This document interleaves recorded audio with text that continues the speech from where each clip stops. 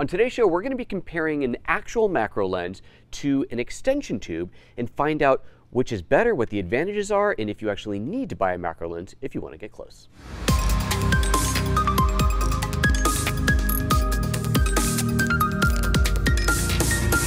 Good morning and welcome to PhotoJoseph's Photo Moment, the first live 3 times a week show here at youtube.com/PhotoJoseph, all about photography and video and live streaming and all things related.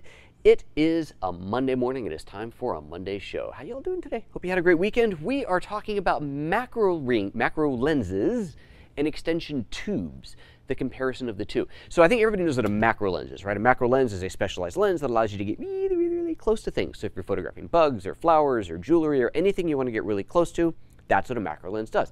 Macro lenses are awesome. Macro lenses can also be quite expensive, and if you don't do macro photography all the time, then it can seem like a kind of an unnecessary investment. The kind of thing like, yeah, I'd like to have one, but do I really need it? I don't know.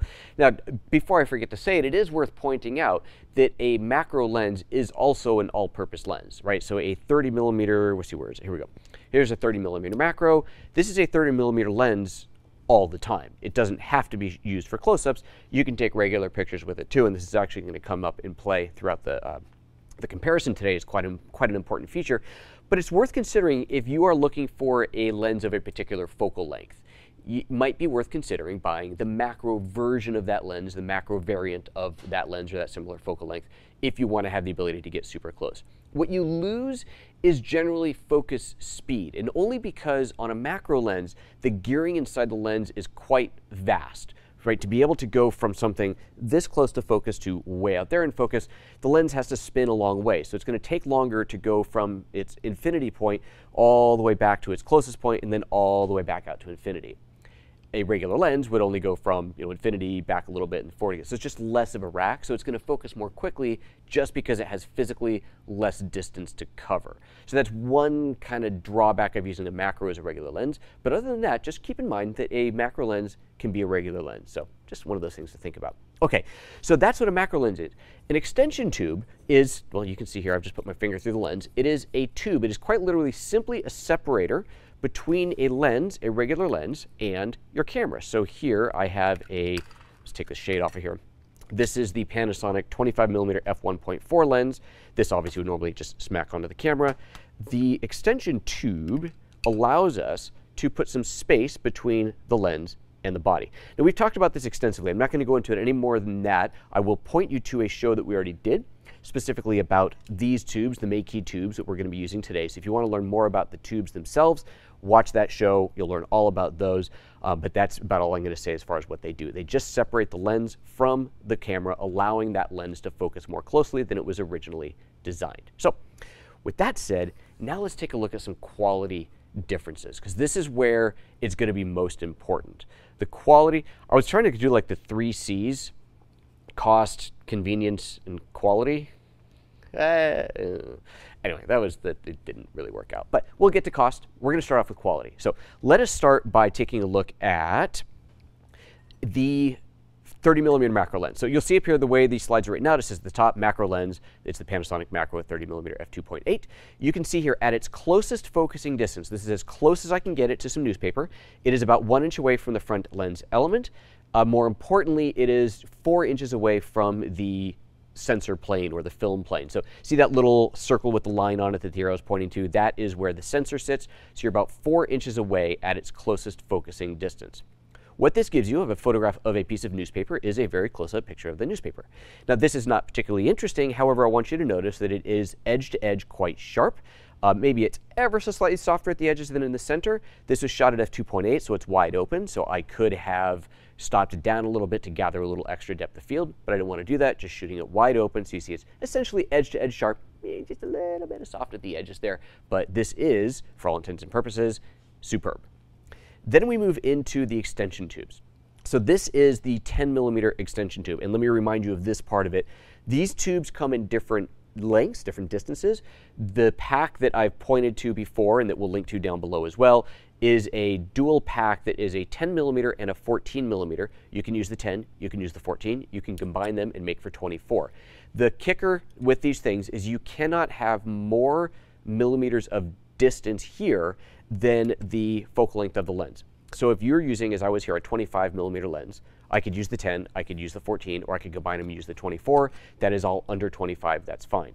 If I was to take something like this lens, this is the, not that one, here, let's say this one, the 12 to 60 lens, and I put it on here, if I put the 14mm spacer on here, since 12, anything, well, yeah, 14mm, anything at 12 or 13 or under 14, I would not be able to focus that closely. Right? I wouldn't, the camera simply wouldn't focus that close, so then nothing would be in focus. So that's just one of those things. If you are using it with a wider lens, you've got a, I don't know, 15mm lens, you want to put that on, you could use the 14, you could use the 10, but you couldn't combine them to make 24. So just keep that in mind. Anyway, so back to this. So with the 10mm extension, we are, what is that, about 1.5 inches, we'll call it, from the front of the lens.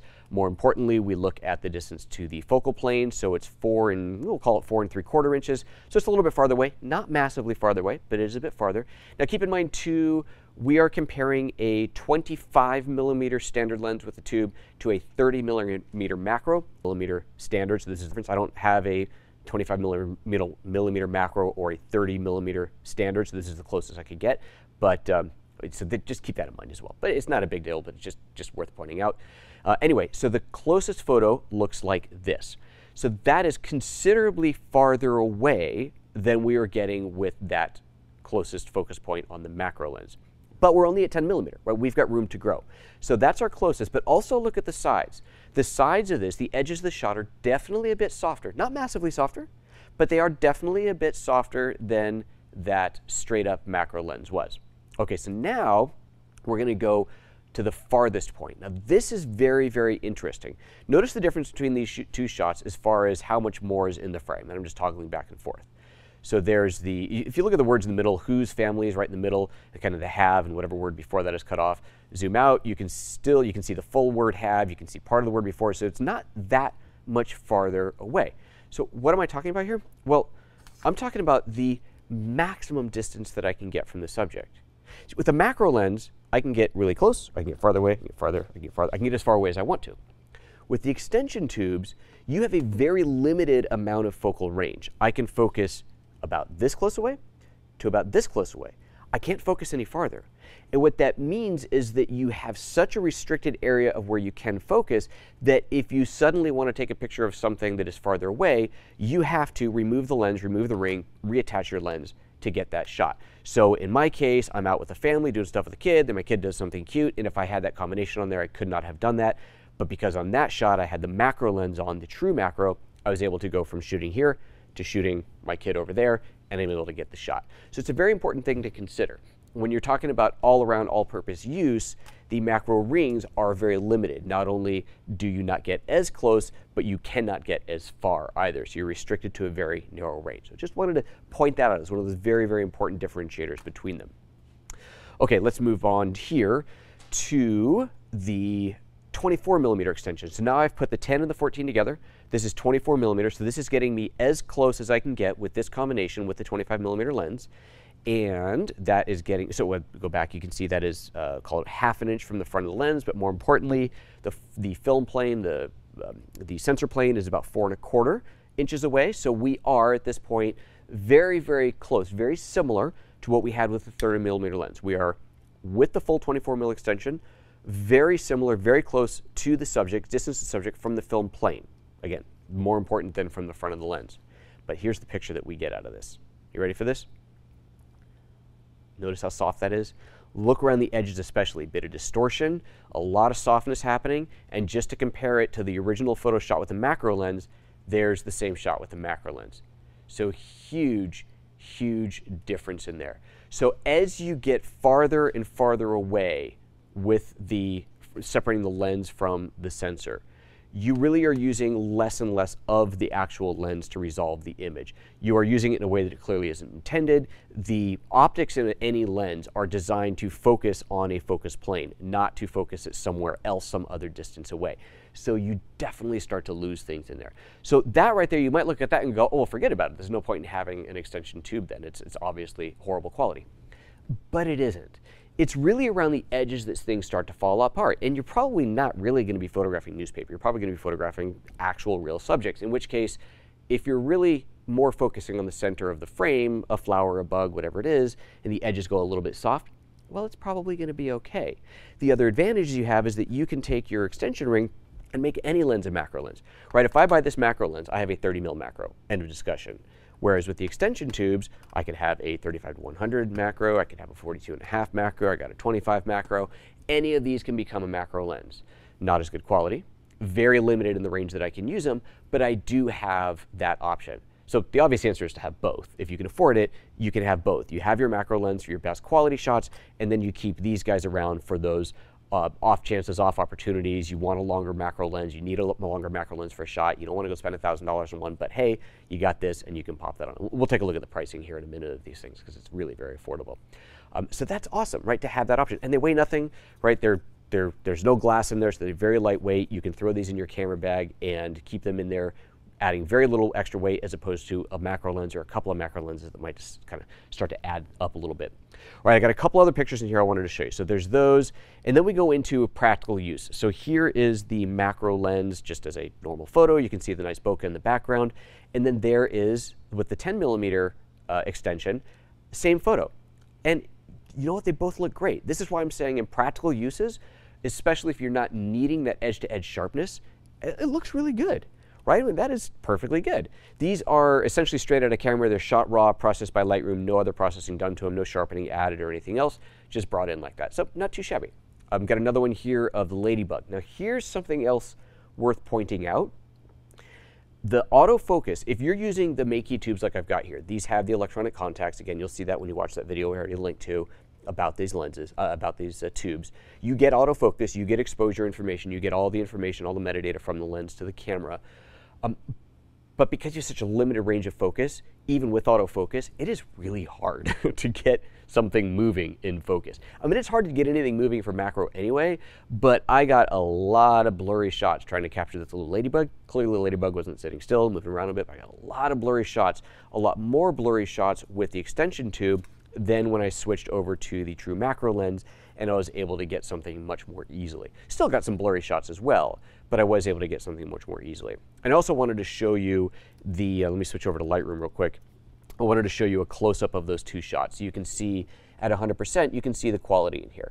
This is the, you can see over here, it's the Leica 25mm f1.4 lens with the extension tubes, obviously, or else I wouldn't be this close. And it looks great, right? That's pretty nice and sharp.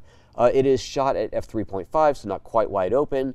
We have a little bit of depth of field, not much. And then compared to the shot with the true macro lens in there, and you can see on there, it's looking very, very nice and sharp as well. So, you know, they both look great at that distance as a standard one-to-one shot. I think they're looking just fine. Both of them look very, very good. But again, that edges are where things are going to really fall apart. So let's take a quick look at where to get these things. Before I just want to remind you the way that we operate here on this show. We operate in something we call a value for value proposition. If you feel like you have taken value, gained value, learned something from today's show, then we would most certainly appreciate it if you provide value back. And one of the best ways that you can do that on a show like today's show is quite simply to visit the affiliate store.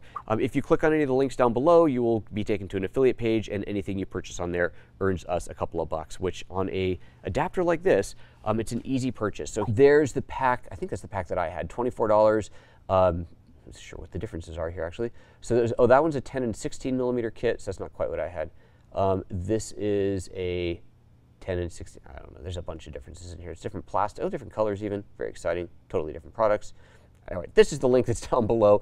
This is the pack that I got. It's interesting, it shows that it's a 10 and a 16 pack now, but what I have is a 10 and a 14, so it looks like they might have changed it a little bit, but that's obviously fine. There you go, so 10 and a 16 pack for $24 to make basically any lens you've got into a macro lens. Not too shabby at all. Compare that to the macro lens, the 30mm macro lens at $300. Not bad at all. $300 for a true macro lens, that is actually a really good price, and it is a very, very good lens. I like this lens a lot. Now, if you go up to a 42 or 45mm Panasonic macro lens, this is considerably more expensive, but it's also a Leica lens. I didn't do any tests with this one for this comparison, but that Leica lens at $800 is a little bit of a longer lens, gets you a bit closer, obviously a bit more expensive. It's Leica glass, a bit better quality, and so on. So, you know, it's kind of a what is more important to you. The differences between having a 30mm versus a 45mm, so that's a 60 versus a 90 effective focal length at full frame, is your distance to subject, right? If you're shooting flowers, then you can get pretty close to them. If you're shooting bugs, you get that close, the bugs tend to run away. If you're shooting something poisonous like a scorpion, you want to be like on the other side of the room. So you just, you got to be careful of what you're shooting. Keep that in mind, what you're going to actually photograph, which type of a lens, macro lens you want. But again, if you take these tubes and you put these on, say, 100 millimeter, 200 millimeter lens, you're going to get some pretty good macro capability at some pretty good distance. So different things depending on what you are after. So there's your cost, wow, that was where that came from. There's your cost comparison, your clarity, your quality comparison, your convenience comparison. Clearly a lot more convenient to have the macro lens, especially if you're going to go from close to far and so on. But otherwise, that's basically what you got. So I hope you enjoyed today's show. I hope that was informational and informative and educate, all those things. Anyway, you know what the deal. If you like the show, subscribe, visit that PhotoJoseph.com/support page, click on an affiliate link down below. All those things help us out. And if you got any questions and you're watching the live show, we are going to switch over to the Q&A right now.